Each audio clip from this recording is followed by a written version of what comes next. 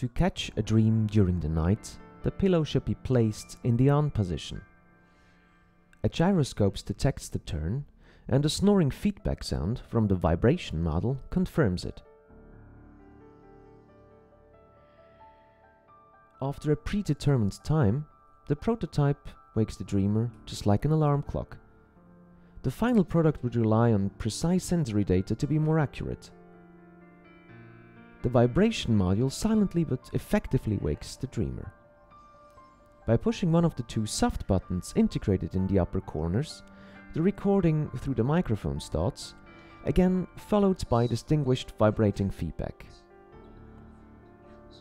The final product would use conductive thread and integrated circuits as soft buttons.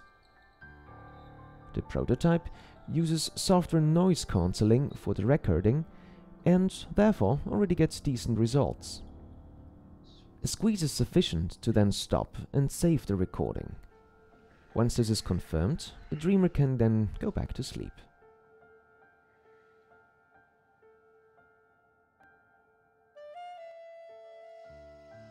Sometimes, the dreamer is not fully awake, probably very tired, and falls back to sleep easily whilst recording.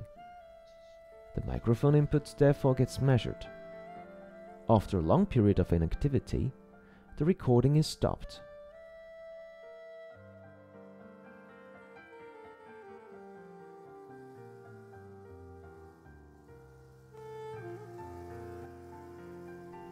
If the dreamer is annoyed by the pillow waking him up, he can turn the Dreamcloud over any time to shut it down immediately. The prototype is still externally connected to an Arduino board and a laptop. The latter is used to upload the captured dreams to a web server. In the future, however, this upload could be done after waking up in the morning and wouldn't need any external parts.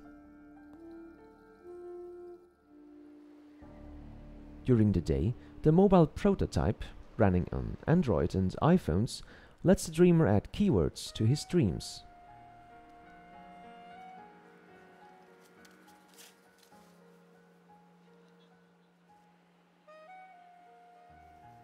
He can change tags and use 4 main color categories to differentiate his dreams.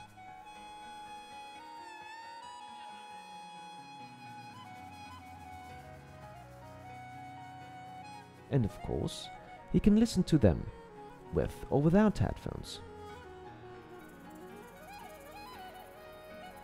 With the Dreamcloud, everyone can train their abilities and increase the awareness of their dreams.